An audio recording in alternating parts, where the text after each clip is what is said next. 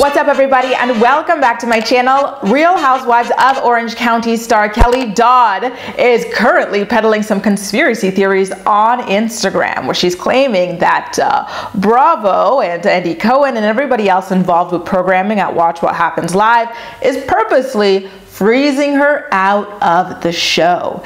If you recall, ever since the pandemic hit, Kelly has been consistently showing her ass online, spreading all kinds of conspiracy theories, being very heartless about the vulnerable population that it affects, traveling around like nothing's going on, etc., etc. She's also been saying some racially insensitive things as well, when confronted by paparazzi or on her very own Instagram page. So a lot of people, myself included, have decided to boycott this season of The Real Housewives of Orange County because we just don't feel comfortable watching it so long as someone as nasty as Kelly Dodd is on the show. A lot of Bravo fan pages are not even covering it altogether because of this. So of course, viewership is decreasing, the ratings are going down, which means she is messing with Bravo's money. So I wouldn't be surprised if what she's claiming is true. In fact, her Orange County co-star Gina has actually spoken on the record to the press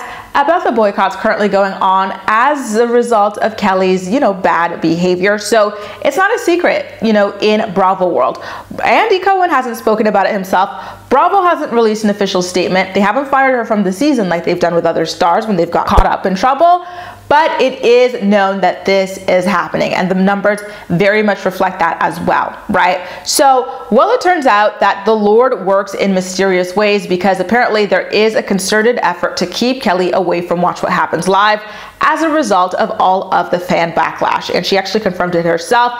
Here's a screenshot obtained by thesun.com of her pretty much confirming the thing. Someone commented under one of her Instagram posts saying, "The only real housewife that isn't a sheep like the rest of the Bravo peeps. Finally, I love it." Kelly responded by saying, "That's why I haven't been on Watch What Happens Live, but Shannon Bedore will be on twice next week." Obviously, signaling the fact that this very well could be the end of Kelly. I think at this point, Bravo's like, listen, our editors are tired between the virtual reunions, the virtual confessionals, editing people out of shows that they were already existing on because they were already fired. We don't have time to edit Kelly out of the Housewives of Orange County, so we can't fire her yet.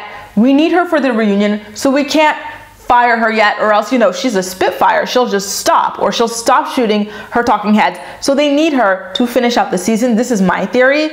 And once everything is all said and done, once they've gotten everything they need from her, they will probably be dropping her. Because listen, people are letting their viewership talk at this point, and that means, the money is walking away from them, and they need to make money from these shows. So long as Kelly is losing the money, they have no use for her. Originally, her antics were drawing viewers to the show, but now that she's repelling them, it just doesn't make any kind of financial sense and public relations sense to keep her on the show. So I definitely think that this is Kelly low-key admitting that she is being phased out of Orange County altogether. Listen, if you're not going to be used to promote your show, then they're trying to distance you from the show as much as possible. Guys, do you think that they're going to be announcing that Kelly is fired once all is said and done on the Housewives of Orange County?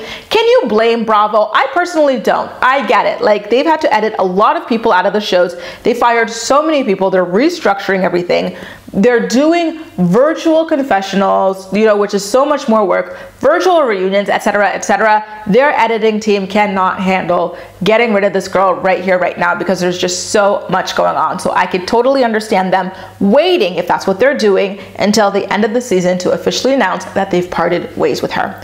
I'm really looking forward to hearing what you have to say about everything. So please make sure to leave all of your thoughts and opinions in the comment section down below, and we'll chat. That's all for now. Thank you so much for watching, and I'll see you next time.